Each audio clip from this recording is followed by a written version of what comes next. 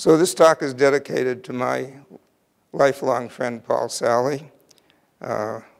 We've known each other over 50 years. We were in graduate school together. We've done research together, and we were writing a book before he passed away about 6 months ago. And in fact, every summer I would teach Chicago public school teachers in Paul's program. He used the VMI, my program, as the K-5 arm of his professional development program. So I miss Paul very much, and I'm sure many people in this room feel the same way. So as you know, many of you know I'm a research mathematician, but for the past 15 years, I've been teaching elementary teachers, training them to be teacher leaders and helping them improve their mathematics practice and transferring that practice into their classroom.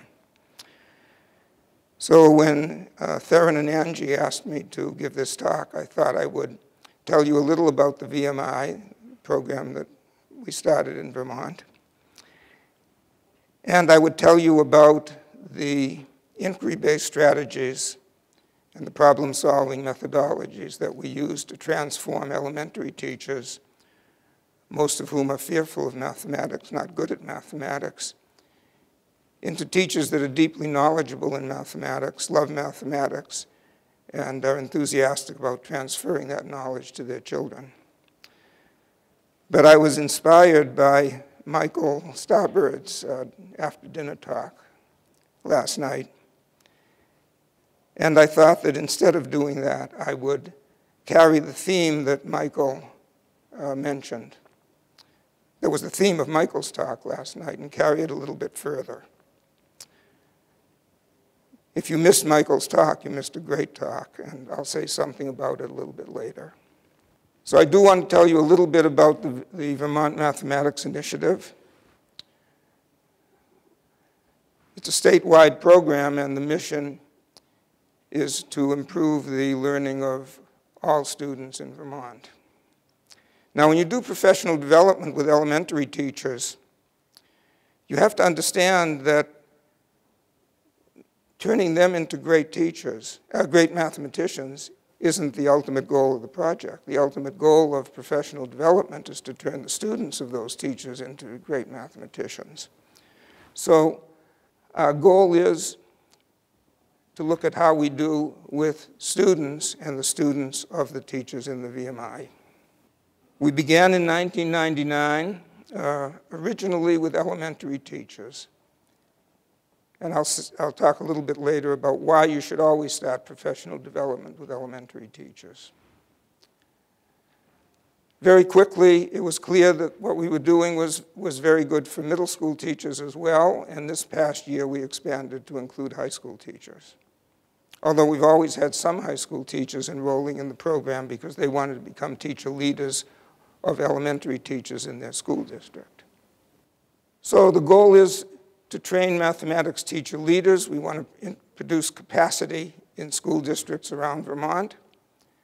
We want teachers who are deeply knowledgeable about mathematics and can improve mathematics, not just for themselves in their own classroom, but for their whole school and district.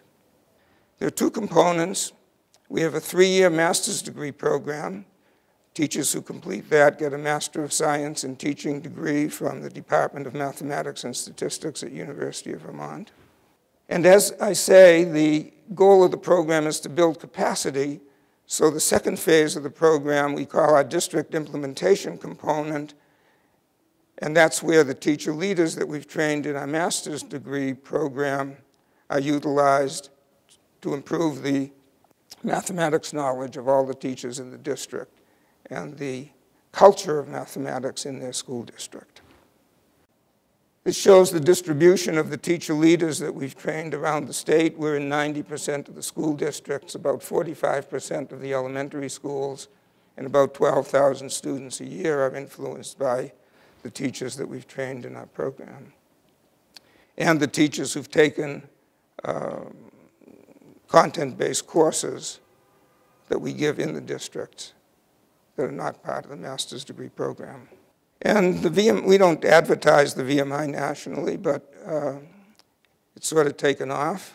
I was on leave at Lesley University in Massachusetts, and we set up a Center for Mathematics Achievement at that university. Lesley grants more graduate education degrees than any university in the country. Jim Lewis at Nebraska has built his program around the VMI strategies. I noticed one of the people who's a presenter here, Diane White at University of Colorado at Denver, was one of my assistants when I taught our signature course, Mathematics as a Second Language in Nebraska. Right now, Jim Lewis is teaching 3 sections of that course to teachers in 3 different cities in Nebraska. At Penn State, George Andrews, past president of the AMS, is starting up his program, the Pennsylvania Mathematics Initiative. And he's teaching 2 courses to 30 teachers from central Pennsylvania, and there are 70 or 80 who are waiting to take those courses. Sayeb Othman, a mathematician at Aurora University, another university that emphasizes teaching 60 miles west of Chicago, using our program. And of course, I've taught in Paul's program. Of course, John Bohl is running that program now. And Cincinnati Public Schools, Little Rock, Arkansas Public Schools adopted our program. And the reason for that is that wherever our program has used with fidelity, student learning has gone up. It's as simple as that.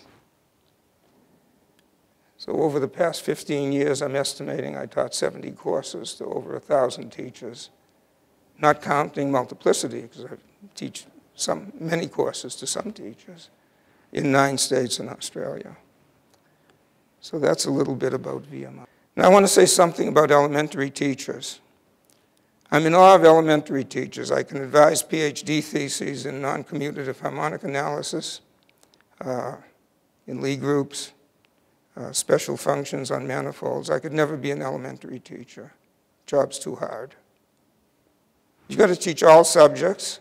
You have to be a child psychologist and a social worker, and in many cases, and for many children, your classroom's the only oasis of sanity in the poor kid's life. So I love teaching elementary teachers, especially primary teachers, especially kindergarten teachers, who often become your best mathematics leaders. But society doesn't appreciate elementary teachers. We look upon the schools as having to solve our country's social problems. And there are 2 forces at work that run counter to each other. On the one hand, more and more students are entering kindergarten remedial with no reinforcement for learning at home. And at the same time, we're raising standards, and the poor teacher's caught in the middle, between the hammer and the anvil, and that teacher is left to try and run the gauntlet between the social problems and the learning that has to take place.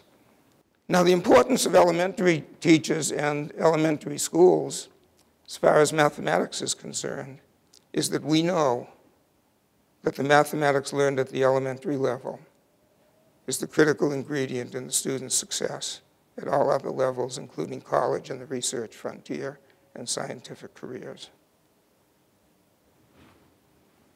So that's why you have to start your professional development at the elementary level. If you start at any higher level, it's remediation all the way up. Now, in my view, there are 4 ingredients in becoming a great teacher. They're necessary conditions, not sufficient. You have to know your students. In the case of elementary teachers, you have to know, has that child been abused? Has that child had a good breakfast? Is that child's life at home conducive to learning that particular day? And you have to know the learning style of the students so you can match your instruction to that learning style. And you have to love your students, because if you love your students are going to work hard for you.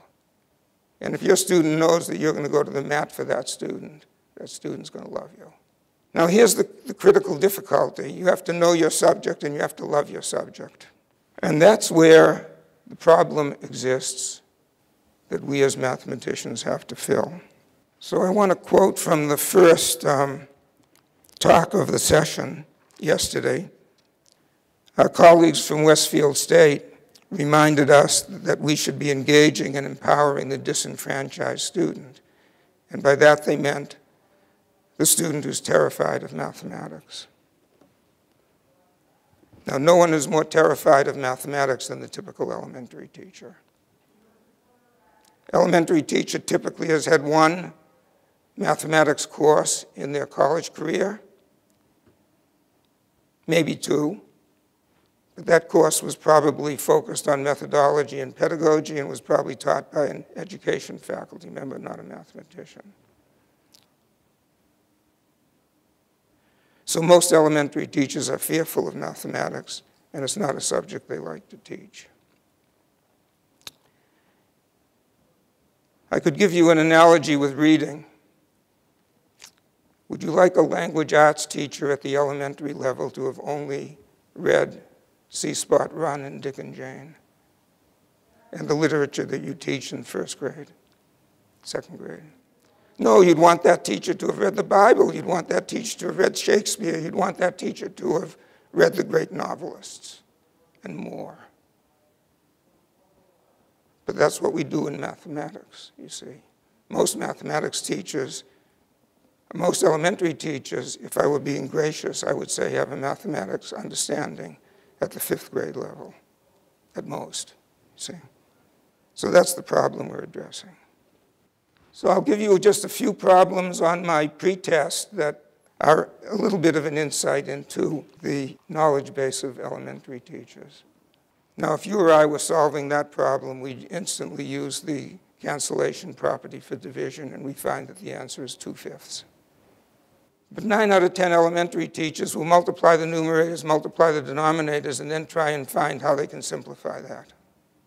And here's a problem that only 1 out of 37 elementary teachers in a course I recently taught could do. And here's another typical problem where only 1 teacher could do it, and maybe it's the same teacher who did the other problem, and this is what most teachers did, you see. And that's what a lot of our students do when we teach our first year entry-level mathematics courses. So you see the mathematics knowledge of elementary teachers, and in particular the arithmetic knowledge, is very weak. And of course the difficulty is that there's nothing elementary about the mathematics taught in the elementary grades. Arithmetic's one of the deepest subjects in all of mathematics. We all know that, but elementary teachers have to know that. Arithmetic, algebra, and geometry are intimately related. Addition is arithmetic, subtraction is algebra. Multiplication is arithmetic, division is algebra. And as soon as you represent numbers on the number line and you do arithmetic on the number line, you're doing geometry, you see. Well, we know that, but elementary teachers have to know that. And if you've taught calculus courses, you know that a lot of students get a grade of F in calculus, but very few students fail calculus. What they really did was they failed arithmetic. Years later, didn't know it till they took calculus, you see. So I usually tell people that the elementary teacher has more to say about the student's success in a calculus course than I do as the instructor. So that's the summary. If we don't do a good job at the elementary level, everything else is remediation. So I was planning to show you some lessons from the Vermont Mathematics Initiative that illustrate the strategies, the inquiry-based strategies that we use, and the way in which we empower teachers with capability to reason and problem solve. And then I was going to show you some of the lessons that our teachers have prepared to transmit that same kind of learning to their students. But I'm not going to do that because I want to talk a little bit about what Michael said last night. And I'll be around for a couple of days. If you want to see those lessons, you want to talk about it, be happy to talk about them.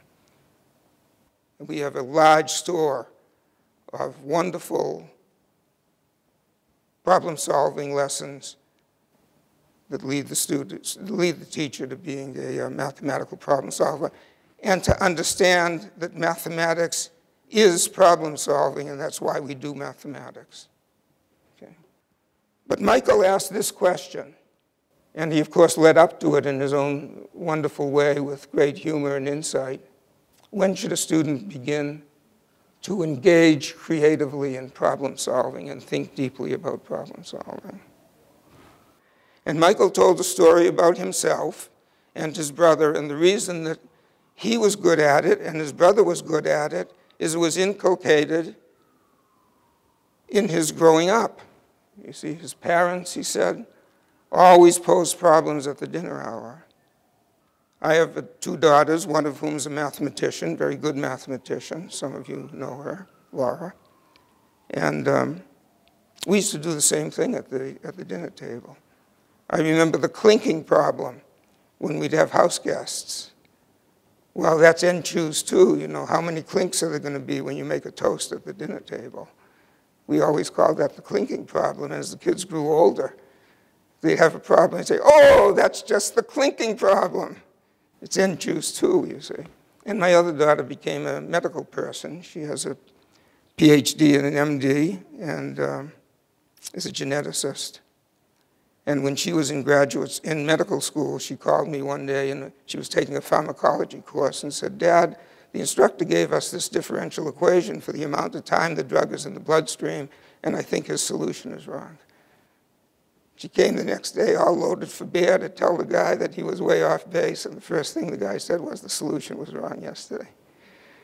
So she's pretty good at mathematics, too. And with her children at bedtime, they do what's called bedtime mathematics. But you see, it comes back to Michael's theme. Our children grow up in that environment, you see. So it's natural for them. So I came here from teaching in a very rural district. This county is about 20% larger than the state of Rhode Island. There's a total population of under 40,000. The average family income is under $30,000. And the school I was teaching in was 95% free and reduced lunch. And as I was at the front of the room, looking up at the back of the room, there was a big cloth poster that told children they should arrive early so they could have breakfast. So that school is providing breakfast to 100% of the students, because if 95% are free and reduced lunch, why not give a breakfast to everyone? See? So how many of those students have the kind of conversation that Michael and his brother had with their parents? How many of those kids even have 2 parents? How many of those kids even have a home? So for those children, are they at home going to have reinforcement for their education? Are they at home going to learn how to be creative problem solvers, have perseverance at problem solving, and be deep thinkers? So for that student who has no home life that reinforces education, the elementary teacher, first teacher that student encounters in kindergarten, that is the only champion in that student's life. And that is why it's critically important for that teacher to have the reinforcement that's needed to help society where society isn't helping itself, you see. So that teacher is the only person that stands in the way of that student and the life that may not contribute to the lives of others. So now let me answer Michael's question. Michael asked, when should students be exposed to creative problem solving? And my answer is, with the first teacher that student ever encounters in their education, and with every subsequent teacher. So what we do in our professional development with elementary teachers, we do to empower the elementary teacher to be able to empower the student. There's a wonderful saying from the Talmud that when you teach the child, you teach the child of the child. And that's the importance of what we're talking about with elementary teachers. But I'm going to conclude the talk with a principle that I hope we can all buy into. I believe it's the birthright of every child who wants to learn mathematics to learn it from a teacher that knows mathematics. And maybe we all do our part to help in a little way to do that.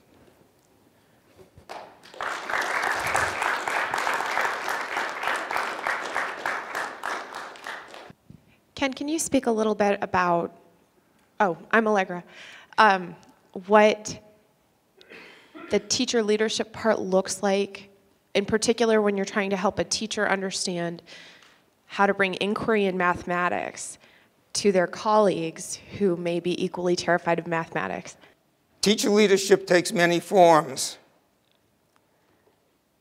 And what I like best, I guess, is, well, it depends on the situation. What I like best is embedded teacher leadership, in which we don't take the teacher out of the classroom. And I think the question was, how does that teacher get started with other teachers to convey the kind of mathematics teaching that we want to see in the classroom? And I think modeling is very important. And once one sees the results with students, other teachers tend to then believe in that teacher. But you know, you're never a prophet in your homeland. And I think it takes, for a lot of teachers, some time to build up, and you start with the teachers that are more receptive to what you're trying to do, and pretty soon it permeates the school. That's one answer. That's a short answer to a question that requires a full semester's study. If it's possible, thank you, it was an excellent presentation, and we can probably stay here a week to talk about all the ideas that you mentioned. But you had the cartoon, and you had, can you go back to the cartoon? Maybe you comment a bit on the, you had two little questions, comments there. Wait a minute, hold on just a minute. That's the,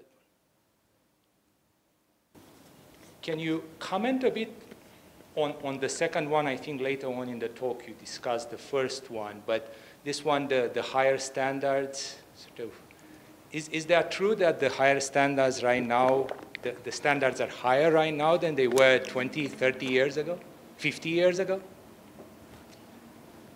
I'll give a discursive answer. You tell me if it's okay. 50 years ago, when I was in school, and some of you were in school, I had fantastic teachers. They were all women. Except for the one guy I had in trigonometry in high school who was a disaster. So society took advantage in those days of the fact that women had not many choices in jobs. They were going to be secretaries, they were going to be nurses, or they were going to be teachers, except for the few women who made it through the glass ceiling.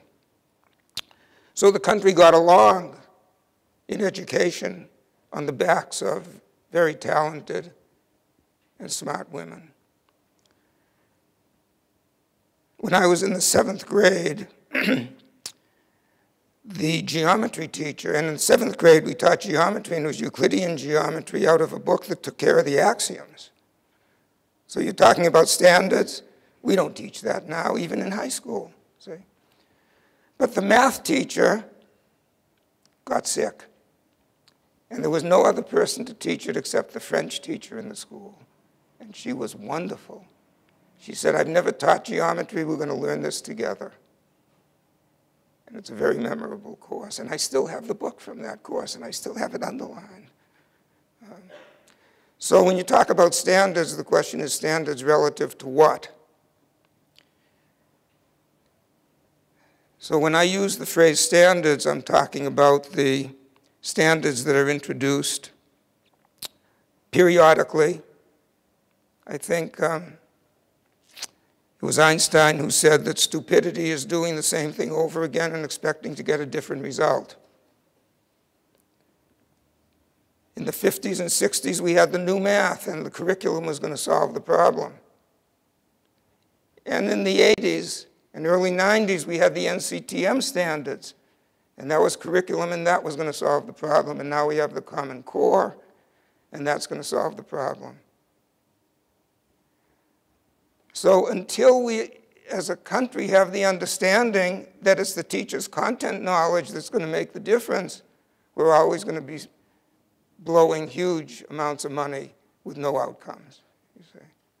So I don't want to get going on that subject, but I think that's what I intended there.